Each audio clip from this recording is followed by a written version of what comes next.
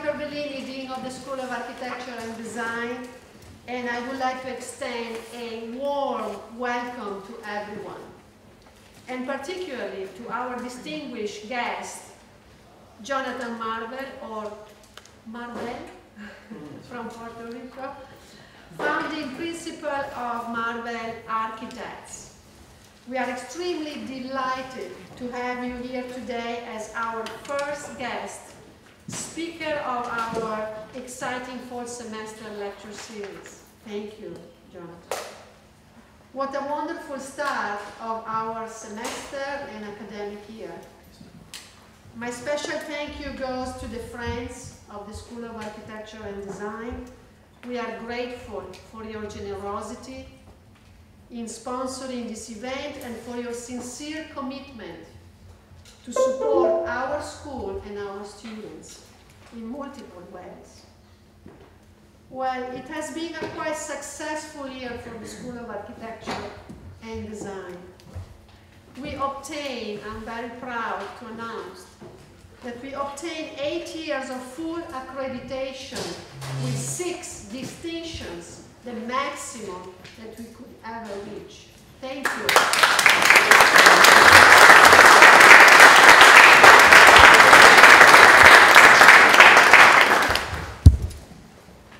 Our enrollment is up after 8 years.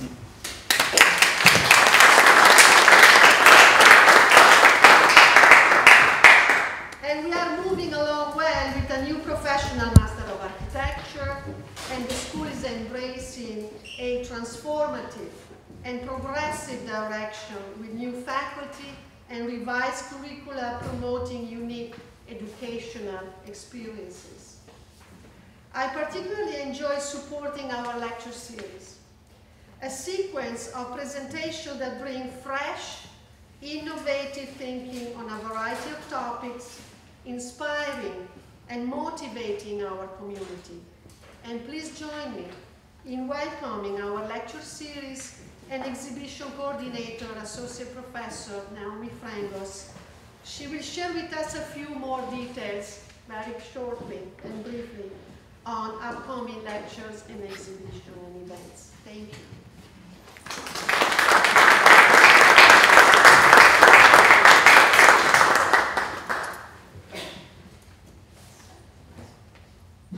I'm going to use the mic. Good evening, everybody. Thank you, Dean Maria Pervellini, for that wonderful introduction. I welcome you all to this evening for our opening lecture of 2017 fall series. You must have all received our full new poster for this semester, and I'm just going to go briefly through the lineup so that I can inspire you to continue to come out to our events. On October 11th, our distinguished professor, John Michael Schwarting, will speak on his new book about Rome Urban Formation, and a lot of you go on these travel abroads to Italy, so you will much appreciate this lecture. That's happening in Manhattan on West 61st Street on the 11th floor. Then you will have the ARC October events. We have a very special event planned at the AIA Center for Architecture at LaGuardia Place, happening between October 16th and October 22. And during that time, we'll be promoting and exhibiting work from our interior design program, which is celebrating its large anniversary this year, as well as a very important exhibition by Franco Perini, and that is something not to be missed. Perini and Sergio will speak in conversation at the Auditorium on Broadway on October 20th.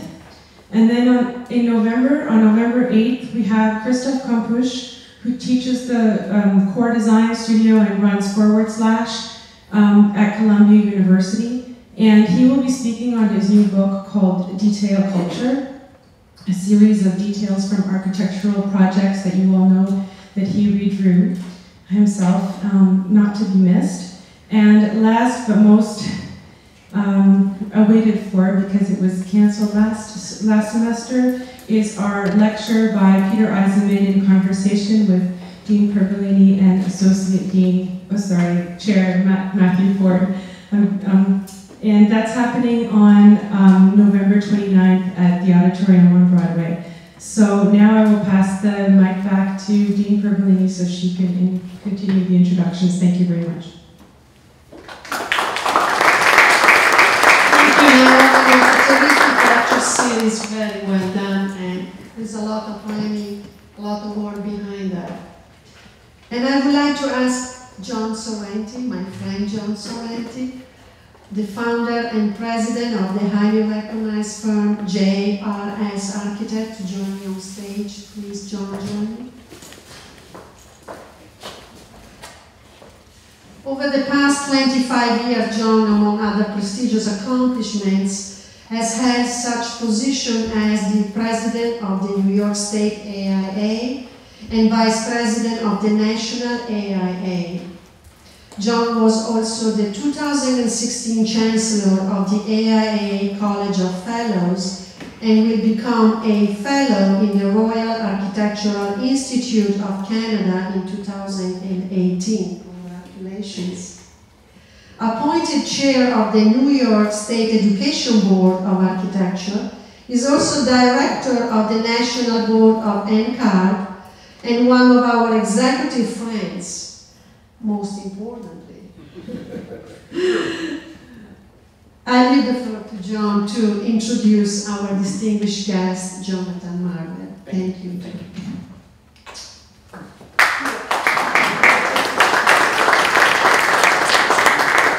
Thank you very much, Dean. And I'm assuming that you can hear me without the microphone. Okay. There's a couple here. I guess I could choose. And I just would like to also commend the Dean on a great job she's done this past year. Thank I think you. that all of them, all of us. But you're the leader, and I know you need your team, but you know you are the orchestrator. So thank you very much.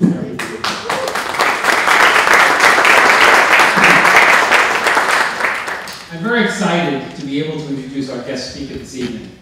I have had the privilege of not only knowing John for the past 25 years, or more, but I've known his mother and father as well. His father was a colleague and a distinguished architect and a fellow of the American Institute of Architects. His mother, planner, and her uncle was Buckminster Fuller.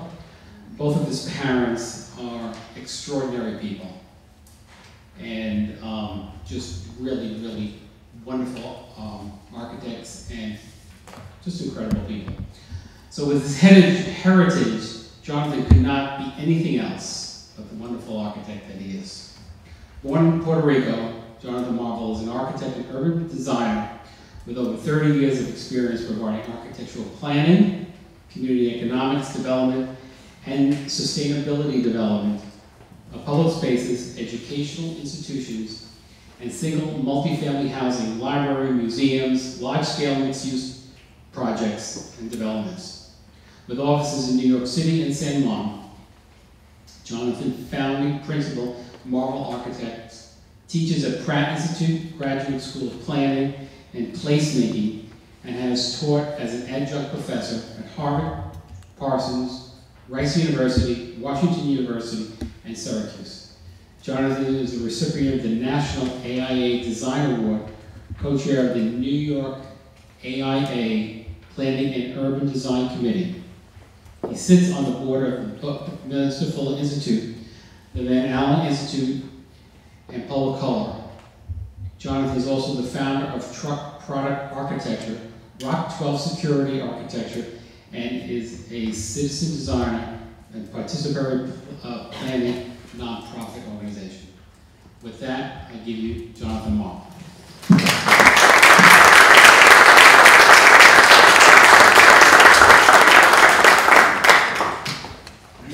Thank you, John, and thank you. Can everybody hear me if I speak without a mic? Thank you, Dean Pergolini. Thank you, Naomi. This is an honor to be here. It's an honor to be an architect and to be able to teach and to do what I do. It's a great profession. It's a noble profession, and we have the luxury of thinking comprehensively.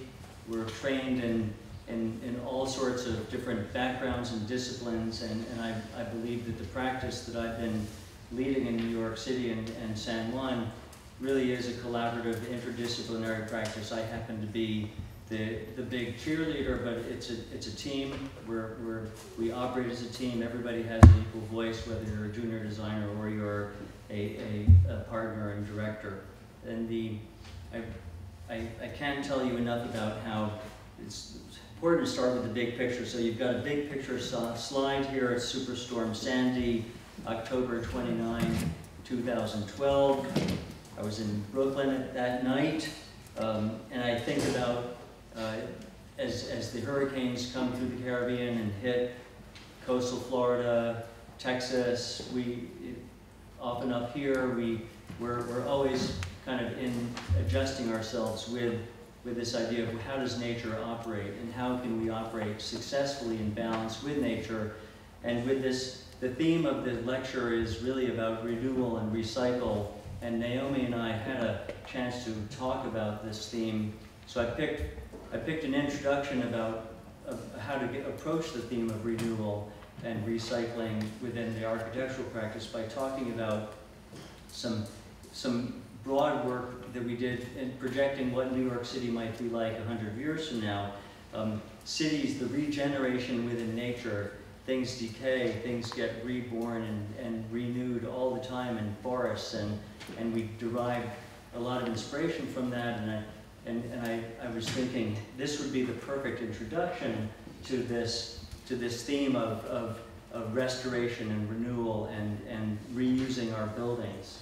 So if you think how a forest works, it is like a city in many ways. You start with a simple kind of isolate the individual element, and like you can an individual building within a city. And if that building operates self-sufficiently, in an extreme case off the grid, so can the entire neighborhood if you have all these individual things. So if you think of the city as a forest, how successfully forests get to maintain and replenish themselves, this is how our cities work. And if you study New York City, for example, you have the harbor, the water, the Erie Canal, the infrastructure that allowed this city to be the great city that it is. The waterfront has slowly transformed over time to be less of a productive waterfront in terms of the warehouses and the shipping and all that, to something much more akin to kind of a recreational, perhaps, and the transformation to ocean liners and museums along the waterfront, I think was something that we looked at, saying, what if the waterfront could be seen as a piece of infrastructure that could actually help the city operate on that recycle, renewal capacity to be less dependent on fossil fuels and more on its own. So if you green up the city streets and sidewalks and you allow that whole element in a radical way to say it's not about the cars and it's really about the people, and people have very fundamental needs. You look at this beautiful garden around you. We're also happy when we're in balance with nature. This romantic idea, I think, would be kind of fun if you were to. And how often do we get to think about that 100 years from now? We took the luxury to do so, and in looking at 4 projects that specifically take on the reuse and the recycle motif, I thought I would show those to you. But because I really enjoy teaching and talking to students, I thought I'd give the students in the room a kind of my own trajectory, which is nothing unusual, although the bar was raised high by an architect parent and a planner. But the idea that over the course of 30 years, what the firms that I've been able to work with and the city as it gets transformed has been just an amazing opportunity, not just for me, but for all of us. And so how to start to see this kind of evolution of one's thinking. And I studied with Peter Eisman. You're gonna hear from Peter later this fall. He's an amazing teacher, definitely my favorite. But it's the people and it's the place. So having practiced in New York for 30 years, and I am very much influenced by the place and by the idea of the ecology of the city. And if you think about the different kinds of buildings that an architect gets to work on, so community buildings, schools and auditoriums, parks and public spaces, and urban design, larger scale. These are, all of them start to inform each other in an interdisciplinary way. And I'm going to pick 4 of those projects, starting with the upper left and moving around in kind of a succession of how they evolve. So it's a selection. These are projects that have just been finished, and they're kind of in sequential order of having been finished. Starting with the new headquarters, world headquarters for the American Physical Society. They're the largest publishers of physics papers. Their site is not far from here. It's in the Pine Barrens. It's near Stony Brook, and it's got a sort of bottom in the middle of the Pine Barrens. I think that's an important theme, because here you have a typical office space where they've housed their this is pre-computers, so cubicles and exchanging information by folders and with paper, and so transforming the building, they needed to double in size without moving to another location. We wanted to think also about how the building participates in its environment, so that the parking lot has to get bigger. We wanted to simplify the entryway, but you can see the footprint of the building is not changing. We're simply adding another story, and we're moving the circulation around. We typically work in three good options are on the table every stage of the design process. So in a kind of early concept design, where you put the circulation and the kind of the core of the building becomes the most important decision. And so you can see in this kind of old on the left, new on the right circulation diagram, we're really bringing people into the space, right? Instead of from 3 different places, one place into a hub, and then from there to disperse around and work much more efficiently. And marking that hub with an outdoor patio garden right in the middle. So coming down that circulation spine, getting natural light, spinning around the plaza here to go upstairs and around. And so the idea of exploring design with different kinds of diagrams, different kinds of language to show and talk about that story in the most simple way. So this diagram is simply there. The blue is the circulation. You come in that front door, occupy the plaza. You've got food and beverage around you, and then you come upstairs where there's another terrace with the cafeteria. So modeling this physically, the most important thing is that stair to get you up and down, and then how to deal with the exterior to really speak of the transformation. This is a rendering of the kind of the low bar on the right gets reclad. The double-story new space is a green wall. Entry is simple but effective. You don't need a lot to mark an entrance.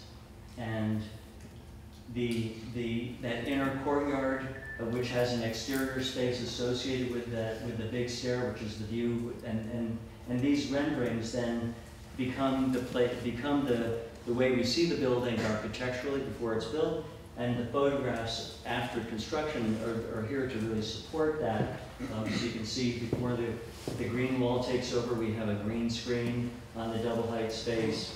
We've marked the entrance with some graphics and of course surrounding the building. This is the view into that inner plaza space with its accompanying garden, and the walkways around it, and mezzanines to offer food and beverage, always important.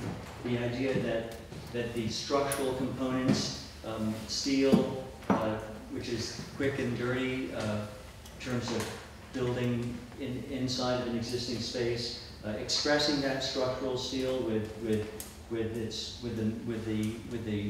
channels and the beams, and that kind of that inner patio that we carved out becomes the hub that you walk around, and then allowing the honesty of the connectivity of the steel and the metal decking overhead. So we allow the structure and all the finishes to speak for themselves. We try to use very little paint, and we try to use very few hung ceilings and things like that to really make the reading of the new and the old come to life.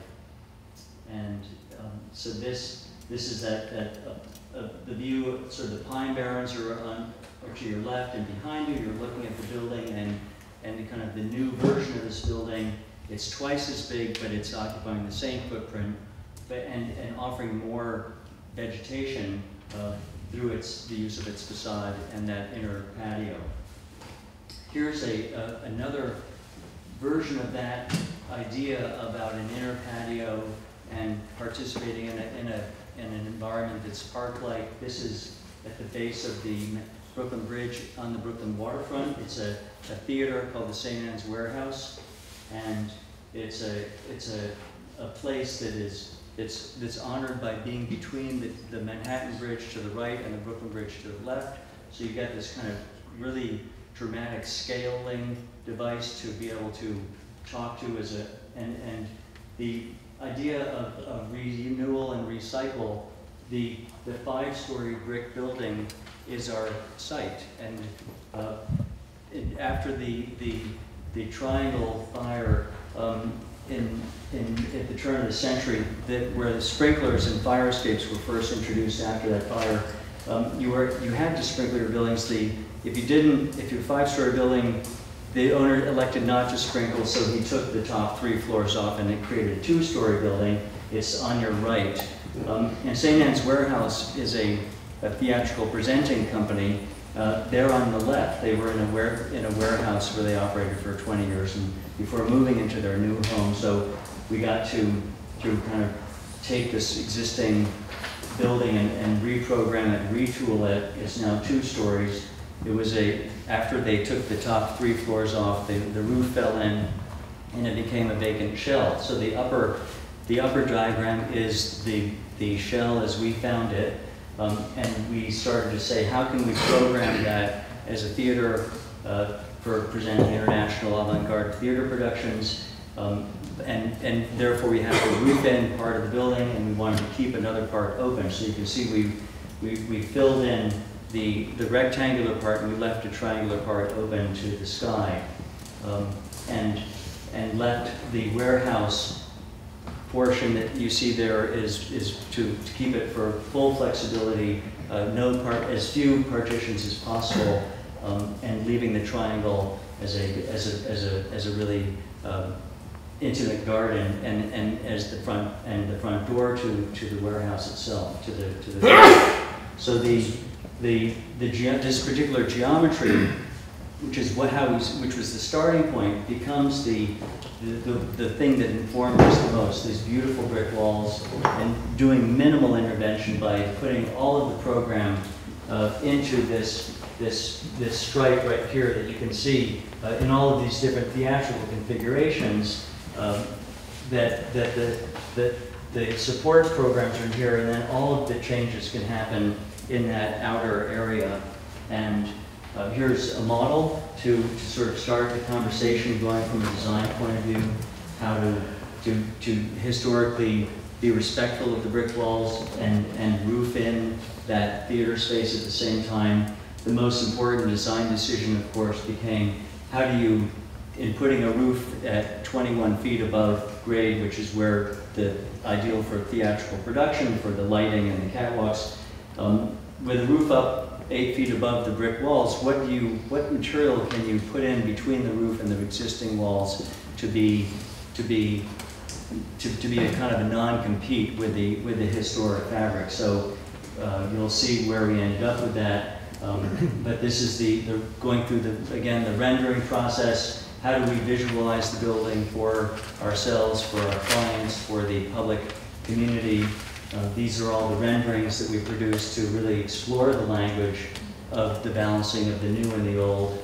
This is a view from the private garden towards the front door of the building with a big kind of signage overhead, which is where the mechanical units are. When you come inside, how to render steel and brick and use the renderings as a tool to simplify the materiality and the language to keep the brick number one and prime, everything else becomes the supporting actor in that role. No paint, so plywood, concrete, steel, all are in their natural state as materials to play against the natural brick walls that we kept alive and didn't even touch with any of the new steel that we inserted. So here are the existing photographs as we started the project. Here's the outdoor triangle underneath the Brooklyn Bridge. Here's how we started to sleeve the steel inside the rectangle itself. New footings, new pilasters, none of them touch with brick walls. Everything's either a few inches away from the brick walls or freestanding inside a space. But the brick walls, there's this wonderful word that you have to make everything revocable. You have to be able to remove anything in a historic building and leave it as you found it. So you could remove and the building would still be what it was before we touched it. We took all the steel out. That's how deferential we were to the existing bones of the building. So you can see the steel columns, the catwalk overhead, its mechanical sleeves under construction, and then here are the finished images of the space, starting with the approach to the front door and the kind of the warehouse feeling evoking itself in the material corrugated siding above the brick and where the mechanicals are. The lobby space, which acts as a cafe, it acts as a small event space. You see the catwalks overhead, even in this entry area, and many of the walls were in not such great condition, so we did have to repair those. But we were very careful about selecting which of the arch windows could be reused in a kind of iconic way to frame the views of the Brooklyn Bridge, which is one of the great moments in New York City. So here's the vestibule that you walk into from the garden, and you could look back and see that framed view of the bridge, and the long plywood wall that shrouds the mechanicals and ties everything together. The glass brick, which was that final, just most important design issue, was how to fill in that area between the roof and the walls. And here's the mock-up with this Corning glass brick. So it's a locally sourced material, solid glass, no air, no bubbles, and it's a masonry material. It acts like a brick, and it has that handcrafted feeling. You can see how it's being supported by the steel cantilever shelves that hold it in place, and floating on top of the historic buildings. A view back at the building from the park. The third project that is, I think, emblematic of this idea of recycling a historic shell. This is in the Brooklyn Navy Yard, so it's it's about a mile away from the building that you just saw. Brooklyn Navy Yard is a kind of a world unto itself in the East River, and it's between the Manhattan Bridge and the Williamsburg Bridge. It's about 150 acres. It has over 200 buildings in it, all historic in nature. This was the largest production of battleships, starting with the Spanish-American War up until today. They're still working it as a shipyard. They're not military anymore. It's now a kind of a hub for new industries and particularly new tech industries. And our client took on a 85,000 square foot warehouse shell and clad the shell, re-roofed it, re-windowed it, and then put inside something that you'll see in a second. So here's the kind of the shell as we found it, all falling apart. The steel frame, however, being in place in this big kind of warehousey environment. Very inspiring, obviously, with the gantry cranes and all the exposed steel and super, indestructible. This is a building that was built over 80 years ago, and it's still strong. And so our idea is really celebrating the public spaces within that. So those are the orange areas, and circulation being the most important thing to celebrate how you get from A to B. Putting in a mezzanine that floats above the big warehouse production floor, and then allowing that mezzanine to grow in and fill up the rest of that space towards the edges of the building, and still hanging on to sort of the meaningful nature of that big open space. So some of the floor plans are really there to show you the different sizes with a simple module of 400 square feet. We're able to create about a dozen different sizes that this place called New Lab can now rent out to young tech companies, not on a month-to-month basis, but offering them subsidized rent for a year at a time. So you can take a small module or up to 8,000 square feet. So there's 52 tenants on 3 different levels, and you can see the different sizes of the areas in which they can work, from the ground floor to the mezzanine to the 3rd floor and the 4th floor. The section here shows you how we sleeved in the mezzanines to keep the space as open as possible. We even, really spent a lot of time looking at the mechanical systems and how to distribute the air into the different modules independently with their own VAV boxes, but always deferential to the steel, never hiding it, always celebrating it. And again, going through the exercise of rendering how this might start to look and feel with color, with the module itself being of transparent and flexible in nature, having a cafe in the middle of the space, having a lot of movable partitions. And so the final photographs support, I think, that kind of idea of the city in the city and how to make the different levels come alive with bridges and crosswalks, and the module being a kind of a flexible area at the different levels with indoor and outdoor spaces all inside under the big roof. Keeping the material choices simple, everything's black or concrete or white, and letting the furniture be the kind of the sprinkle of and spice of the place. And always kind of interacting with the existing steel members, which again are the sort of the moment of truth is how you want to be inspired by history over time and playing new against old. Finally, the 4th project is a sister school to you in New Jersey. It's the New Jersey Institute of Technology's new tech center, where they took 16 different departments and brought them under one roof and took over a historic building in Newark along Martin Luther King Boulevard. It's this old high school called Central King High School, and it was kind of up for grabs. NYIT bought it, and you can see in its footprint the historic 1912 building, and then it had a 1969 addition of a gym and a pool. So here's the historic high school with its fabulous stair, spilling down to Martin Luther King Boulevard, one of the main avenues in Newark, and all this, fantastic kind of terracotta and brick. And then here's the addition they put on, the gym and the pool at its base, sort of taking away that monumental stair.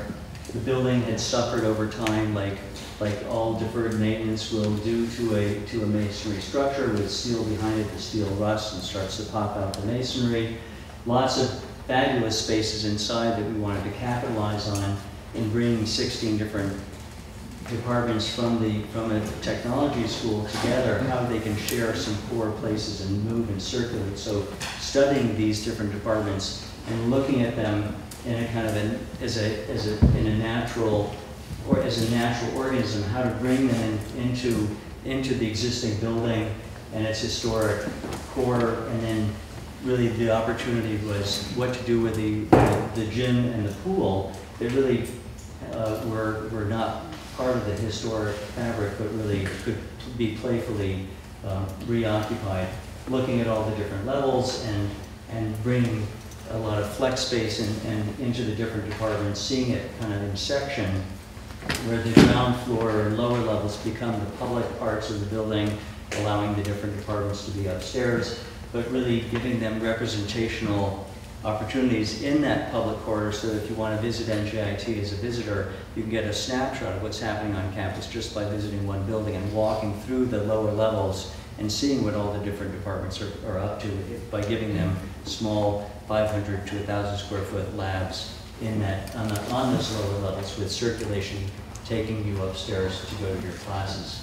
And so we looked at the 3 dramatically different users: the NYIT student, the prospective student, and the visitor and alumni who are just there to kind of get up to speed with what's happening and all the cool new technology. So we wanted to make sure that each one of those visitors had a different but similar experience.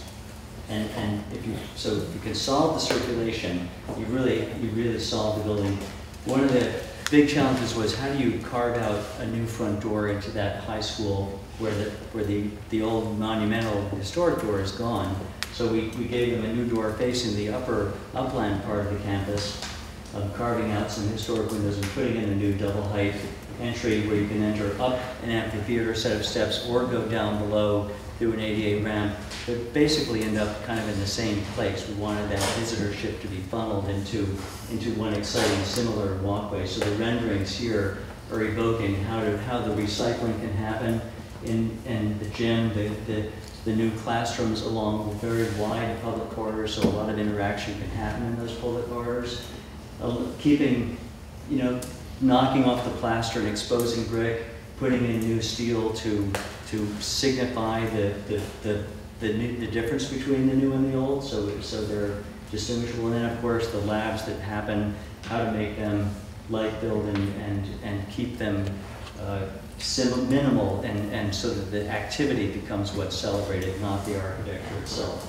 So these are all the renderings that get documented then in these final construction photographs. The building just opened up this past spring. So you can see the photograph of the upland side at the new front door in the historic fabric, how that really draws you inside, whether you want to go up or you want to go down. And the gym itself becomes a kind of a flex tech center, getting down from the upper level of that entry to the lower level, tied together by two new carved out open spaces, one with a big beautiful steel stair in it, the classrooms off of the corridors, so you draw the natural light into the public spaces and into the corridors. The labs, clean and simple, more, carving out another double height space to encourage the sense of, it's not just one floor, but it's two floors that we want to engage the visitor in.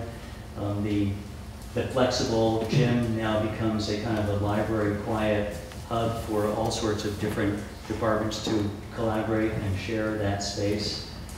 And then I think one of my favorite places is in carving this area out, not wanting to drop ceilings, but wanting to expose all the systems, whether it's mechanical, structural, lighting, everything gets kind of its own characteristic with neutral colored paints, but nothing's hidden behind anything. And when you carve out a concrete floor facing with a steel beam or some kind of metallic finish, and then introducing a new corrugated metal onto the outside of the gym, where we didn't have glazing, to kind of talk about the ruggedness and the kind of strength of simple materials. And I'll end with this sort of idea that's developed within our own teams. It's something that we call the subway aesthetic, where on the subway platform, everything is meant to be maintenance-free, it's exposed, it's durable and heavy-duty, and often overlooked. You take those spaces for granted so often, but when you start to slow down and look around a subway platform, all of a sudden you realize that design decisions were made, and they were made in very humble, simple ways, but that for us is a real inspiration for how we treat our spaces and our projects. So this is, again, back at a reference to the St. Anne's warehouse. This is an image within the catwalks, right by the glass brick, with the mechanicals there and the lights there to support the theater program.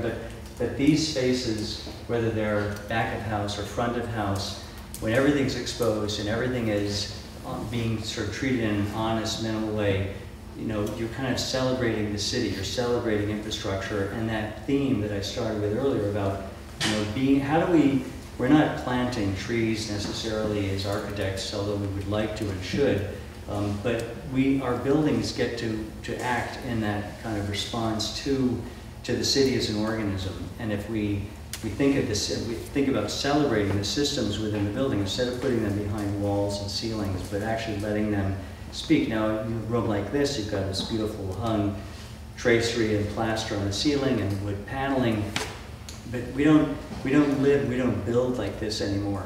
And I think in rethinking how we want to be living in the next 100 years, it's a vital time, and it's a chance to reinvent ourselves. So I end with that thought and open it up for your discussions and questions.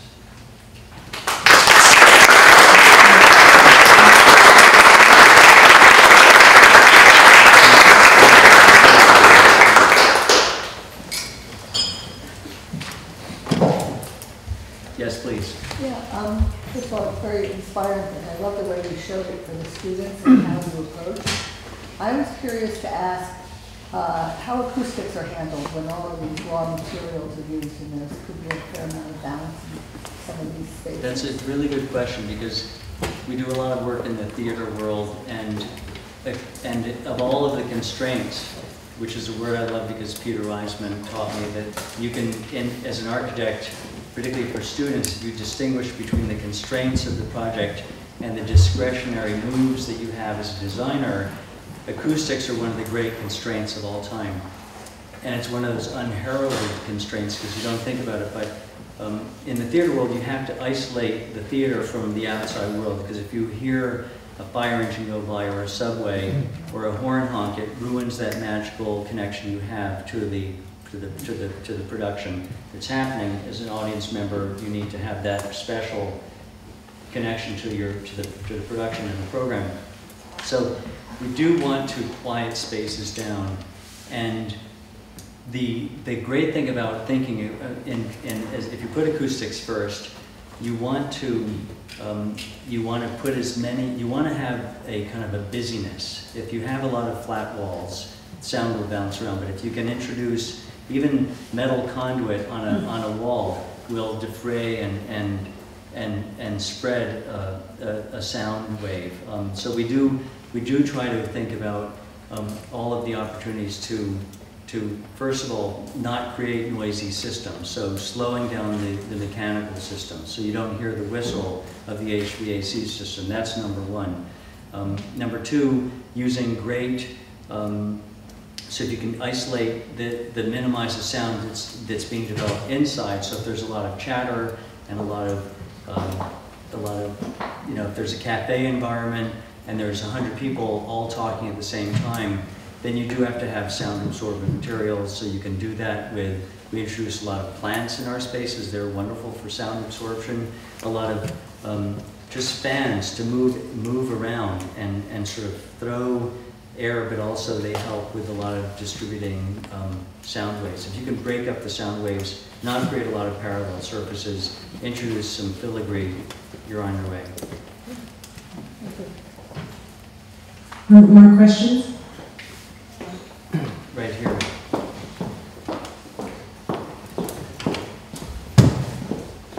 Thank you. I think you should be commended for the works that you're doing here with this reuse of buildings, and there's some very nice examples. The question I have is, did you have to convince your clients to go in this direction, or did they come to you and say, we have this building and we want to refurbish it this way?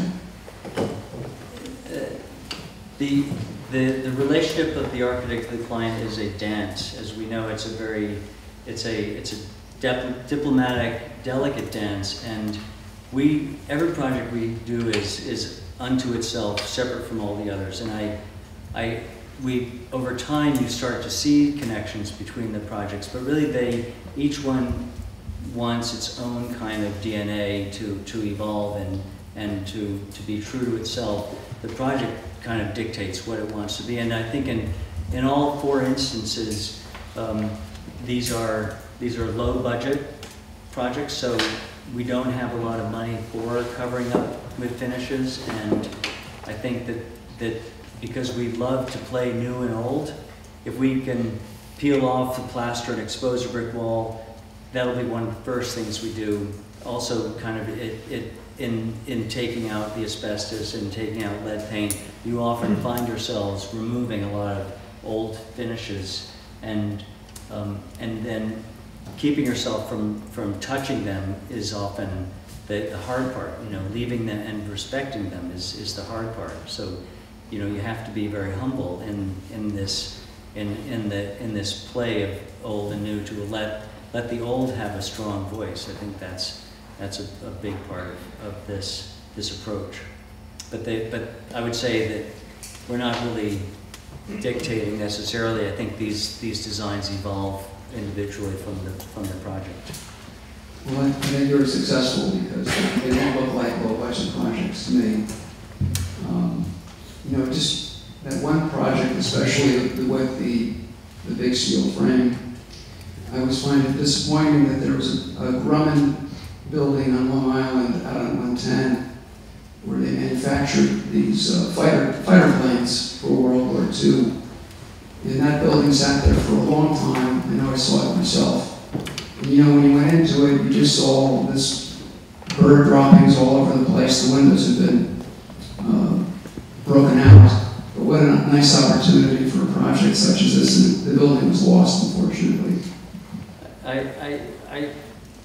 I love when, you know, when you walk around cities, you see the layers of how, if you think of the forest floor as having leaves and branches and trees all dropping and decomposing and kind of regenerating. Cities are like that too, and because so many cities are in places where it's ideal for human occupation, instead of lots of new cities sprouting up everywhere, cities tend to kind of be rebuilding on top of themselves over and over and over again. And I think there's nothing more exciting than allowing those layers of history to be all coexisting together, so that you can see the layers, and you get that in a European city all the time. American cities tend to kind of erase those, like the Grumman factories and stuff like that. I think if we can, part of our role as architects, we're really the leaders in our communities in so many ways, to be able to talk about what's important and to show how you can do it on a lower budget. Like the American Physical Society, we saved a lot in not having to, by putting in some sprinklers, we didn't have to fireproof a lot of this stuff, and we could keep the metal deck, which is supporting all the concrete, the Q deck, we perforate the bottom of it. Going back to the acoustics thing, you can perforate Q deck and then let it really be a sound absorber without introducing a lot of felt and fiberglass and other stuff like that. Well, I think that's well said, and I think it's important because, especially in New York City, for people that, young people that are seeing that the old fabric disappear and seeing what I consider a lot of cheap-looking buildings being constructed today. You know, doing what you're doing, maintaining at least a piece of this old building and incorporating modernism into it, it's very successful. Thank you. That's my presentation.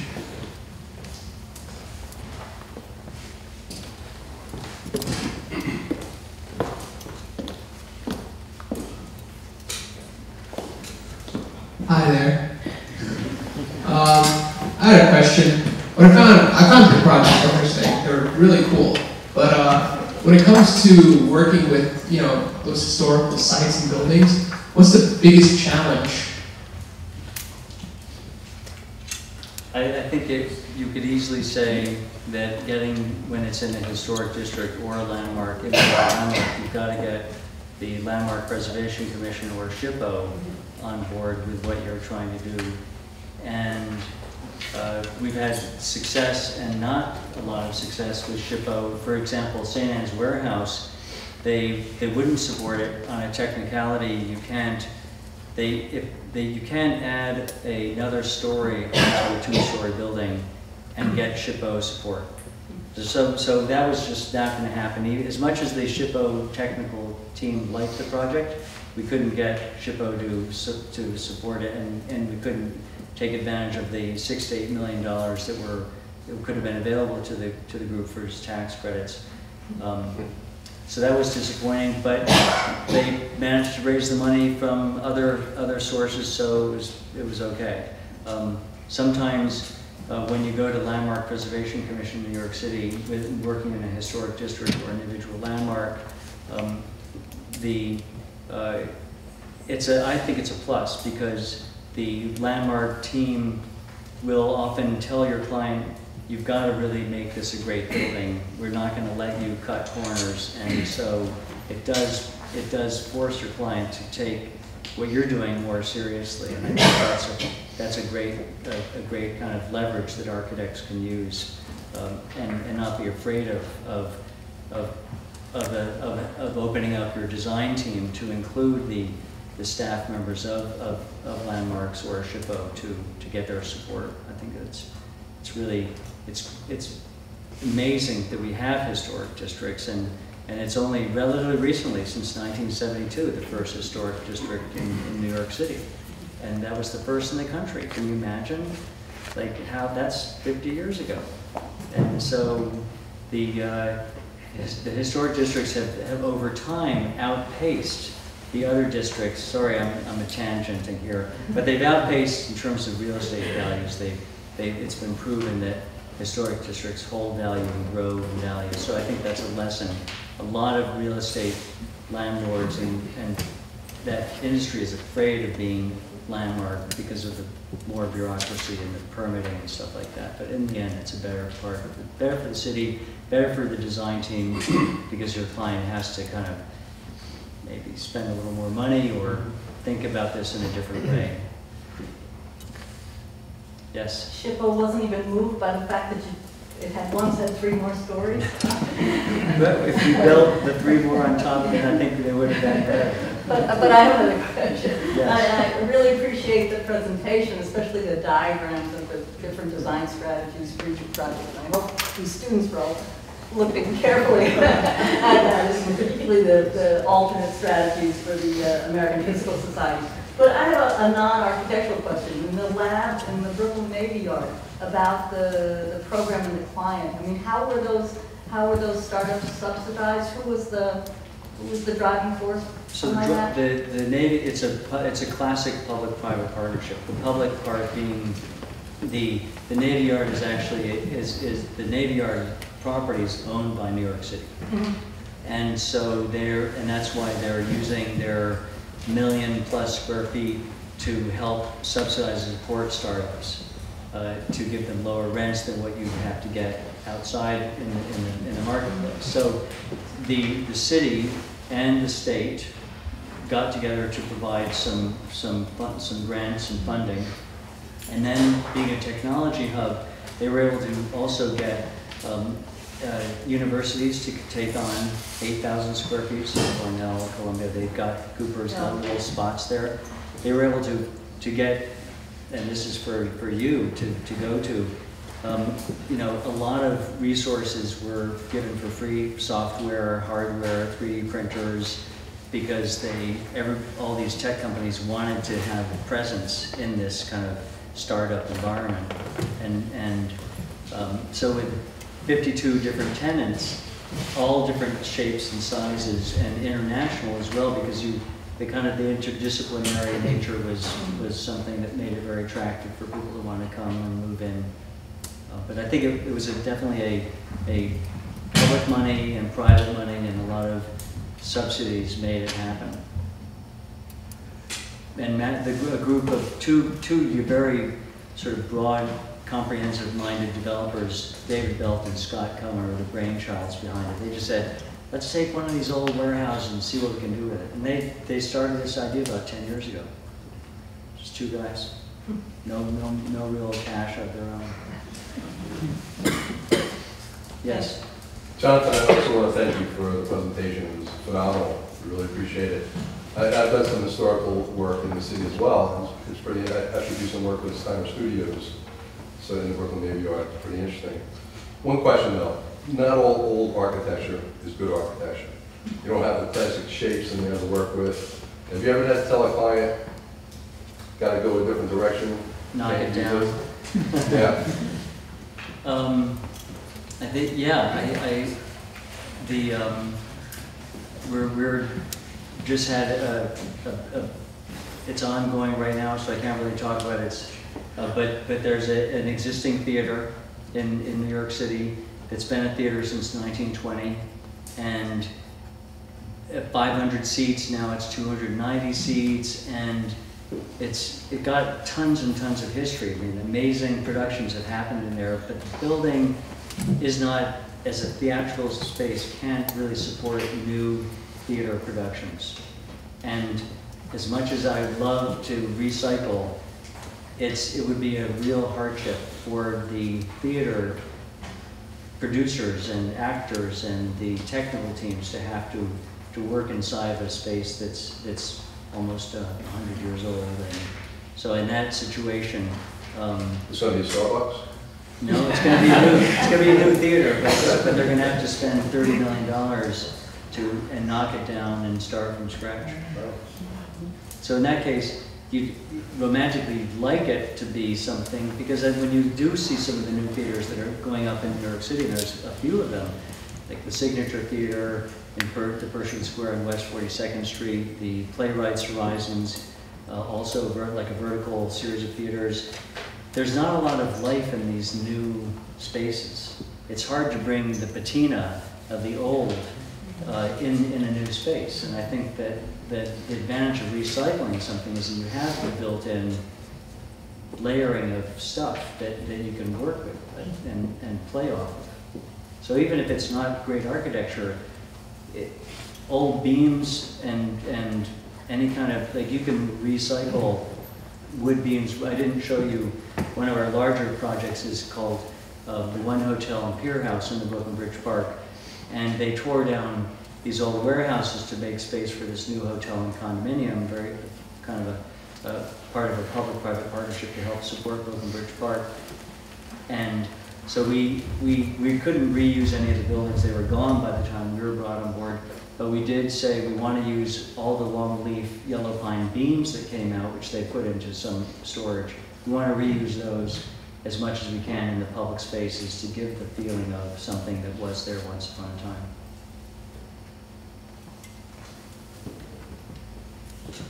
Yes, sir. You didn't mention anything about the delivery method, and I'm curious, kind of like you just said, when you're in a space, you want to be able to bring out the patina of an old building and appreciate it for what's there. I'm wondering if you find that maybe the traditional bid method is more restrictive than working with the construction manager, where you can be more explorative in the process and kind of dig into the building more without having to worry about getting a careful bid set put together? The problem with the careful bid set is the best protection your client has for all those changes in schedule and budget that can dramatically double the cost of a project. So we always try to overdraw and go overboard and try to tell the contractors what they're bidding on. And I think that with the new with BIM software, and we're doing everything in Revit now, that you can quantify everything, so there's less guesswork for the contractors. They can take all your quantities right out of the documents very easily, and so there's less guesswork now than there was in before, when you just rolled out the plans. You have to measure everything with a scaling ruler, and so I think that there's a lot more competition, and we're seeing low bids, a lot of low bids, which are kind of scary, because you know, okay, when are we going to get hit with those change orders? We're seeing a lot of very competitive low bids,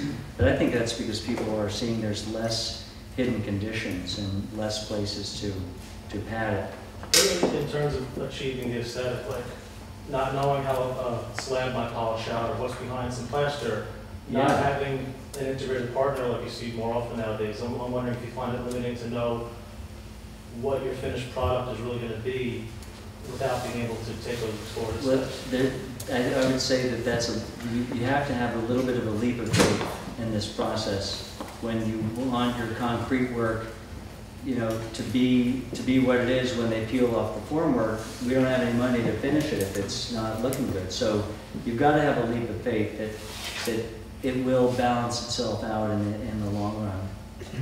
A couple more questions from our students.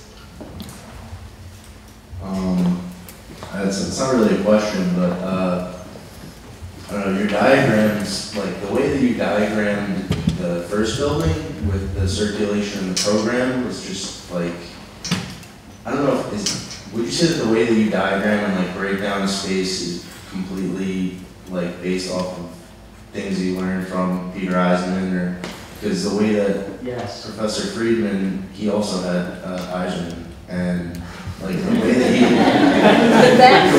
diagram is very similar to the way that he breaks things down and like, makes it simple. It's the starting point, and you've heard people over and over again say you have to put your idea on the size, the space the size of a postage stamp. You ever hear that? Like you have to be able to make the most simple diagram on a space the size of a postage stamp, so that it forces you to have the most minimal thing to represent your concept. In line work, particularly. So, you know, this project, by the way, in an academic architectural environment, more studios around the country use this site as a studio project, because you've got the rectangle and the triangle as geometry. You can't get better than that as a starting point. And so we felt the bar was raised really high here in particular to make something special and unique, and so we worked hard to make it legible in a diagrammatic point of view. And yes, and I couldn't stress enough how to even, this is a diagram, it's just more graphics and words, but it says the same thing, right? Simplify your thought making to a simple statement. Yeah, it's the best tool. And then models, by the way, after diagrams, models. We make hundreds and hundreds and hundreds of models, starting with the very simple to bigger. And the model's your best friend, studio and in practice, by far. We have another question over here. In your office in San Juan, because I know Puerto Rico requires a different architectural approach because of the geography of the warmer climate. You have not tsunamis, you have hurricanes coming in. Do you need a different approach to green technology as you would somewhere else like New York? Fortunately, we don't need a different approach. Since the 50s, the construction documents and specifications in Puerto Rico have all been done in English for some strange reason. So everybody, all the architects that come out of the 3 really great architecture schools in Puerto Rico are all trained bilingually in Spanish and English with software that they get from the United States, and there is a completely seamless discussion between the New York and the San Juan office. And so the San Juan office is doing a lot of design work on New York projects because we have also with video conferencing and talk about acoustics. We're actually experimenting in our own spaces how to make the perfect acoustical space. The problem with video and mic conferencing is you hear a lot of echo, and it's awful. You know, there's nothing worse than trying to say something and not be heard, or not being part of the conversation. Like the Hamilton play, you want to be at the table when the decisions are made. You know, so we have to make equal tables to make people really have an equal voice particularly in the design process. So we're working really hard to make it technologically seamless, but I think linguistically and culturally, we like the differences. We like the fact that Puerto Ricans have a whole different environment in which they think about architecture, because there's you don't, indoor, outdoor, just everything blurs in the tropics, and that public spaces are celebrated much more in tropical architecture. So I think it's great to have Puerto Rican designers working on New York projects. It's a suburb of New York is a suburb of San Juan, that's what we think. We have time for one more question. Yes, sir. Previously to your project, they had a very successful smorgasbord.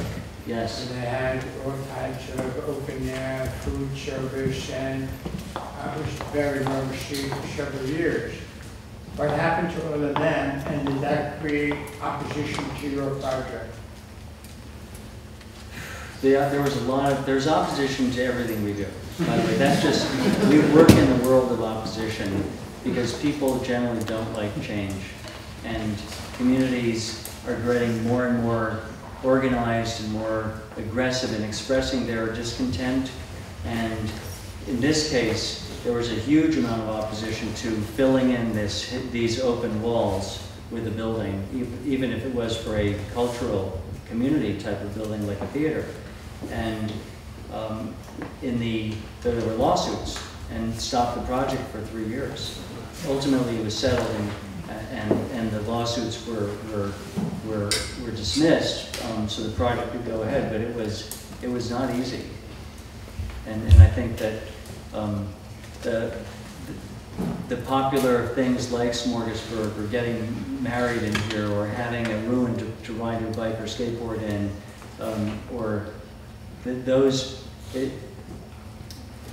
that was one reason why I wanted to keep the triangle open, to keep that feeling of this is a different kind of space. Because it's true when you're in a city and you see a playground, that's a great thing to have an open air playground, and you definitely don't want to see buildings go up on playgrounds.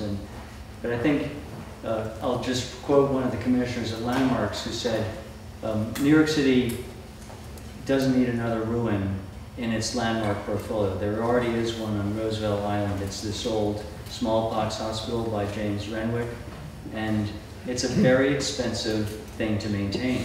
A ruin it's not easy, and so the commissioner said, we don't need more ruins in New York City to maintain. Go ahead and put a roof over it and get going.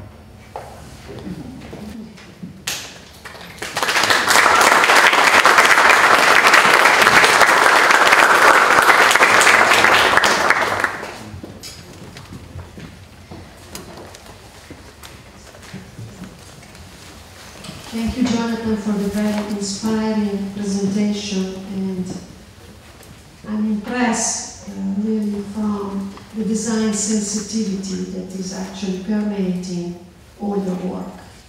You were talking about being humble in architecture, where you are humble and sophisticated at the same time. And I think this is something that rarely you see. Part of this event is also the recognition of 4 of our students as the recipients of the 2017-2018 Friends Scholarships. And I would like to ask our scholarship committee members, we have 2 members tonight, to join me on stage and celebrate our students. Please, Laura Smiros, an associate at IQ Klingerman and Berkeley, and Guy Page, Vice President and Studio Director at H2M Architects and Engineers. I'm delighted to have you here tonight. Thank you.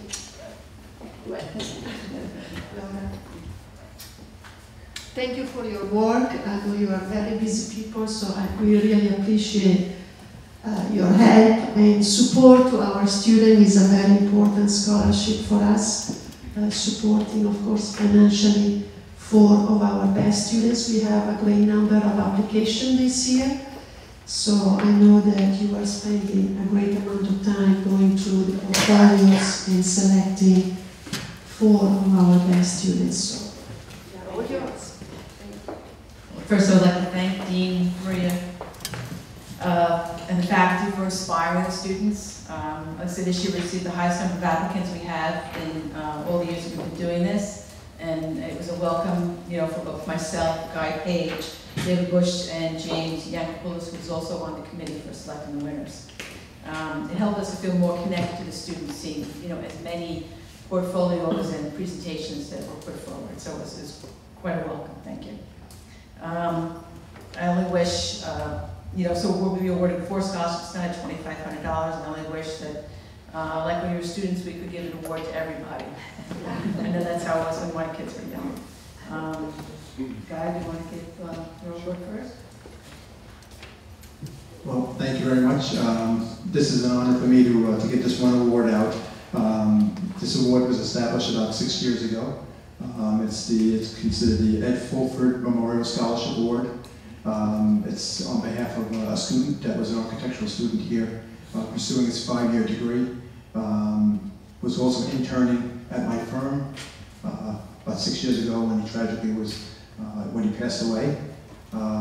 So with the Friends group, we came together and we initially were giving 3 scholarships out, and our firm had felt that we really wanted to recognize Eddie, as I would know him. I got to know him a little bit as a student, sitting on one of his critiques one time as a guest critic here at the college.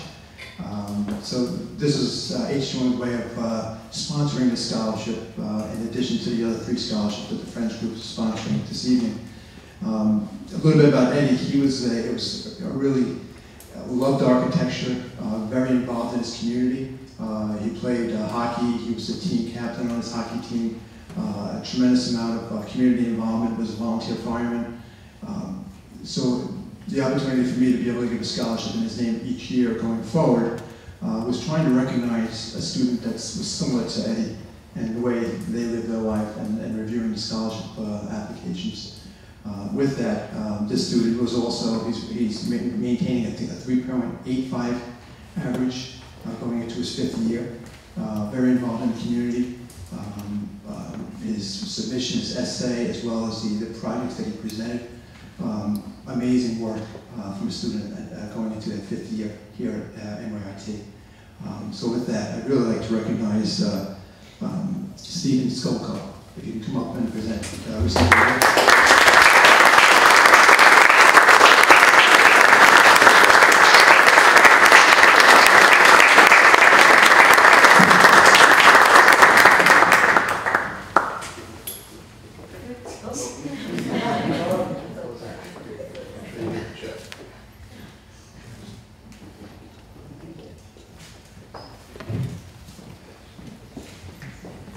So we also have an award for interior design student in the 4th and final year here at the school.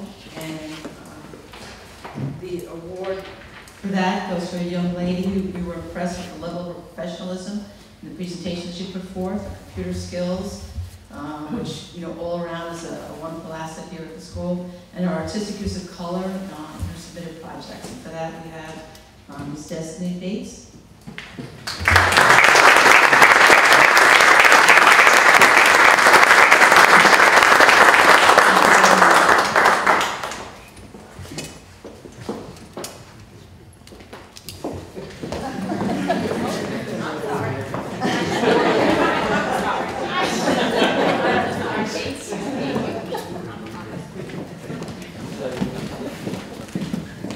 And the award for the Bachelor's in Science and Architectural Technology, the student also entered in the 4th year. We were impressed with her service to the School of Nursery and Tutoring, her essay on Krabu, and the tremendous growth experience that she showed in her projects.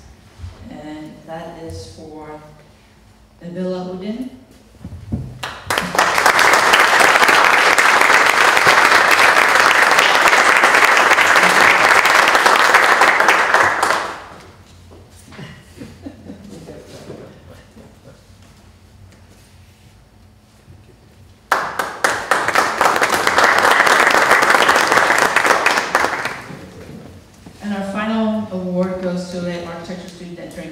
Year here at the school.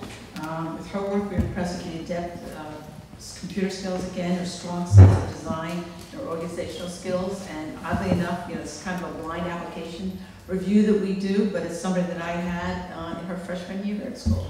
So I'd like to welcome Ms. Shivani Mishma. Sorry.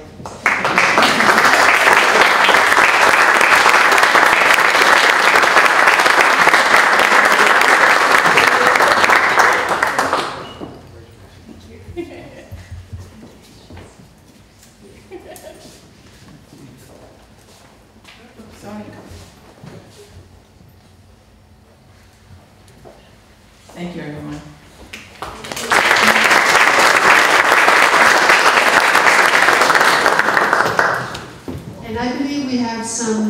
sweet treats for you next door, for the students, but also for our guests. Thank you, everybody, for the beautiful, wonderful event.